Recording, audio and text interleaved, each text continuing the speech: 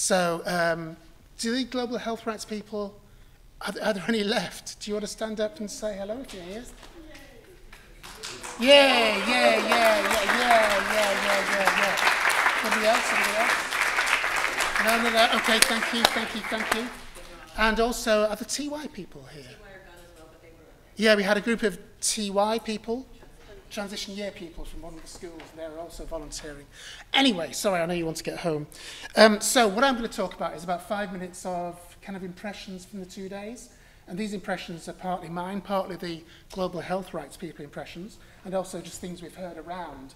So do forgive me if I missed your presentation out. Secondly, do forgive me if I've missed anything really important out. Although I am going to mention fecal sludge management, because that's a completely new phrase I'd never heard of until literally 3 hours ago. So that's been interesting. But this is just some of the key things that seem to have come out this week from the sessions. How do you advance on this? Oh yeah, okay. So what I'm going to talk about in the next 5 minutes are, firstly, what we've done, obviously. Secondly, some of the themes that I think seem to have emerged. So I've seen these 5 themes. You may have seen other themes coming out, and that's fine. But just as the way I've arranged this. And lastly, finish some take-home messages to take away from certainly the impressions that we've got from the conference that's been going on. So what have we done? We've had plenaries, parallel sessions, and soapbox sessions, which is another new thing. And they worked really well, didn't they, the soapbox sessions, don't you think? It was great. It was great, yeah. We had discussions, networking, and wine, probably in the right order health-wise, but personally maybe it would have been wine, networking, discussions. Meeting for students to explore career options. Many students got up at 8 o'clock this morning to go to some discussions about global health career pathways, which is a really good, innovative approach, including an exercise on how to solve a global health problem, which I thought was quite interesting. We had the launch of the IFGH strategy last night. We heard details of Irish Aid's upcoming development policy, and today we also had a Women in Global Health in Ireland open forum. So it's been a full few days. It feels like a few days, but it's literally about, 8 hours or something? Maybe more, maybe 10 hours. But anyway, it's been a good time. It's been a good time. And, it's okay, thank you. That's it. I hope you enjoyed it. And one of the TY people got this quote from a participant they ganged up in the corridor, I think.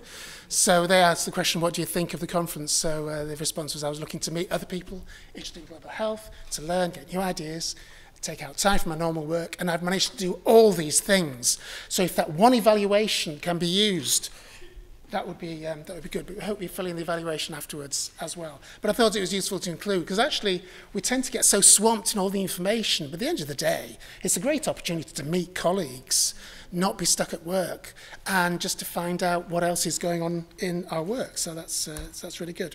So the first thing I just want to pick up is that problems aren't always international. One of the big themes that's come up this week, I keep saying this week, these 1.5 days, is that there are also problems in Ireland, and therefore a lot of the work we do overseas can be reflected back in Ireland. So some of the things that we've heard about this week are issues around problems with the Irish health system, which is expensive, and to quote somebody, it's a poor system for poor people. And we also heard about the large private health sector in Ireland, which is obviously causes problems when you're trying to deliver a unified service. And we need to do at home what we advocate for abroad. Now, this isn't unique to Ireland. It's the same in the UK, where I'm based as well, in many ways. But this was something that came up in these 2 days, which I thought was quite interesting. There is going to be an impact on Ireland of climate change, which we talked about this morning. This will be slow to emerge, but it does require some quite robust responses, for example, in agriculture and transportation, and in community level kind of interventions to make sure that Ireland isn't caught out when it comes to climate change. And for climate change, because it's so political, there has to be strong advocacy from the community level. And this is something that keeps being flagged up throughout all the presentations we've had, the need for a strong community and good advocates, because they can often produce the most change. Second theme, it's about the people. Often in our work, and I class myself in this as well, we do forget there are actually people at the end of all the stuff we're doing. So what are the issues facing people? Well, there is a need to empower people to change for themselves, not try and do things for them. That's an old idea in development, but it's still very pertinent, I think. And people are often ready to make the right choice, but the system just needs to enable them to do that. And we heard the examples from Malawi and UHC about that yesterday. Interventions need to target the furthest behind first. That was a quote we had. And also, we do now have a chance to work for a system where no one is left behind. We do have that opportunity.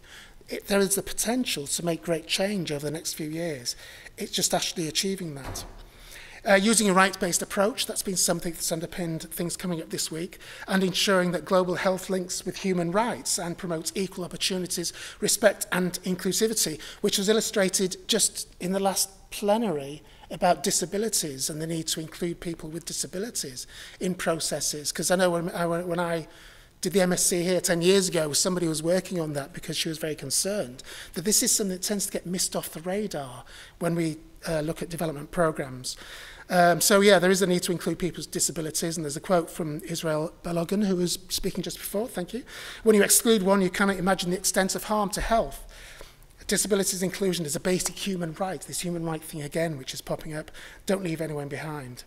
And I did have a last bullet point, living day to day. Throughout all the last day and a half, all the presentations, there's been examples of just people living day to day. So we had a presentation yesterday about women finding it difficult to maintain menstrual hygiene management. Is that the official phrase? That's another phrase I learned alongside fecal sludge management. So there are people at the end of the processes we're trying to enable. So how do we consider them? The next major theme is integration and coherence. And we heard about the need to avoid silos and the way that there are across all the SDGs, and that's something I haven't mentioned yet, but of course the SDGs are underpinning this conference, is there is a lot of cross-cutting. There are lots of cross-cutting issues, for example, environmental health. And Niall talked about this yesterday, what's good for climate it is always good for health. And therefore, even though a lot of my work and your work probably as well is in SDG 3, there are so many cross-cutting elements. And we can't think really about development in these silos anymore. It's got to be spread across all the goals we're trying to achieve. And the impacts of SDGs on health, and I gave this example, that it's an obvious example, it's something that came to mind about 15 minutes ago as I was typing up in the corner. That's, for example, improved family planning leads to less children, less mouths to feed, less consumption, and therefore less risk to nutrition. Now, it's an obvious thing, and in a sense, it's plain to see. But this kind of joined-up thinking, I think, is important to take on from this conference. And the third point here is fragile and conflict solutions. How do we respond in those situations? And we had some amazing presentations this morning during the plenary about EMT and other interventions in fragile situations, but also their place in the overall nexus. Now, that's a word that not everybody likes, but I think it's a nice word. So this kind of crossover of humanitarian and development issues in a nexus. How do we respond in these kind of situations? What are the barriers? Well, they've been obvious this week, I think. The great quote from Maureen O'Sullivan last night, people tend to do conflict better than collaboration, which is brilliant. Wow, that's amazing. Stigma is still around, a lot of stigma, which doesn't go away. We heard about the self-stigma toolkit. We heard yesterday from Breda about condom stigma, which, again, I'd not heard of that phrase, but it's obvious. The people in some countries, Ireland being one, but many other countries, just can't talk about can't talk about condoms because it's so stigmatized. And of course, condoms prevent HIV as well as STDs and, pregnancies as well. Who'd have thought? But, you know, I've taught many students who say, I'm okay, I don't use a condom, but I'm on the pill, so it's okay. You know, well, yeah, but, you know, whatever. The growing challenge of NCDs that came up, and also continuing lack of skills to support healthcare workers and how to retain them in their country. That was popping up quite regularly. And also, just before this session in the plenary, problems with the lack of robust evidence in some of the work that we do. Much of the stuff we do instinctively feels right, but do we really know that's the best option of the possible options? So that's important not to forget. Now, I did skip one bullet point, mobile populations. There's one example given from Sudan, but this is a big issue, obviously, across the whole of Europe. How do you support people who one day are in one country, then relocate to another country, then relocate to another country? How do you keep track of all the public health challenges in those populations? We had some solutions presented, which was nice. We had data collection tool solutions. I heard last night or yesterday about some capacity building for how to do gender analyses at country level, and also implementation research to measure the performance of community midwives in Sudan. We heard about solutions to public health challenges in rural Uganda, for example, stockouts and staff absenteeism in a rural health community. How do you deal with those issues? We heard about the need for clarity around advocacy. If we do want a government to do something, what's the messaging?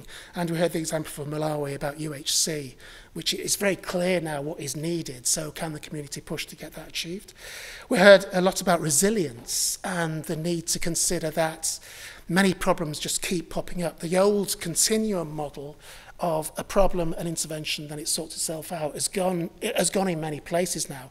You have a problem, an intervention, then the problem recurs, or a similar problem, then a similar problem again, then another intervention, and this could go on for years. So how do we build that into our programming? We had some innovations like e-health for young people and mental health issues, and also the toolkit for self-stigma, and also the collaboration issue again, and David Weekley had this nice quote, which I've heard before, but it's nice. If you want to go fast, go alone. If you want to go far, go together. So final take-home messages then to finish. What did we think were the most important things to take away?